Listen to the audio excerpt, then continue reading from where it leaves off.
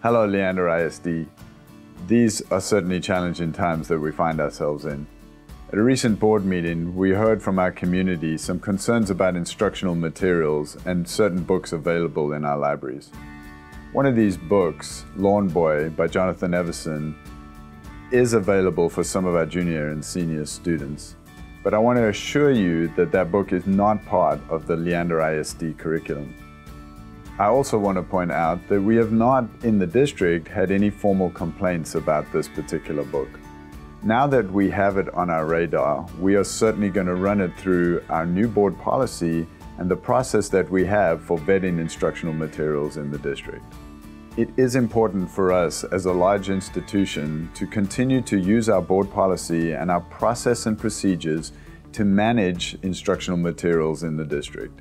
We have to be consistent with our approach to understanding how materials are selected and then vetted, and also how existing materials in the district are reviewed and decisions are made about whether they should stay as available for our students or not.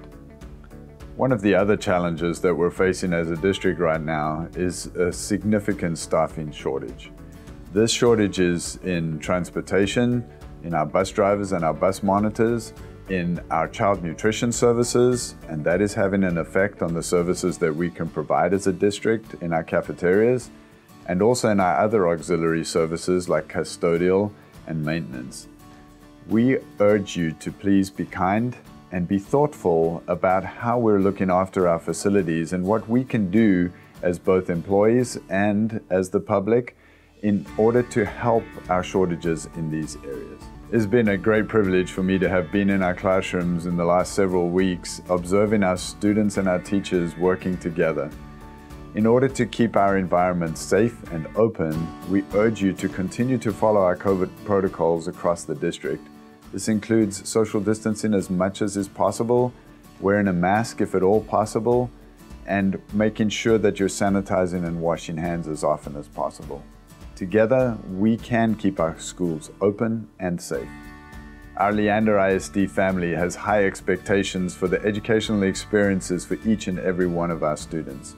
In order to continue to provide this level of excellence, we ask you to be kind, empathetic, and compassionate with us as we continue to navigate the challenges that we face. Thank you for everything that you do, for entrusting us with your most precious resource, and let's go get them.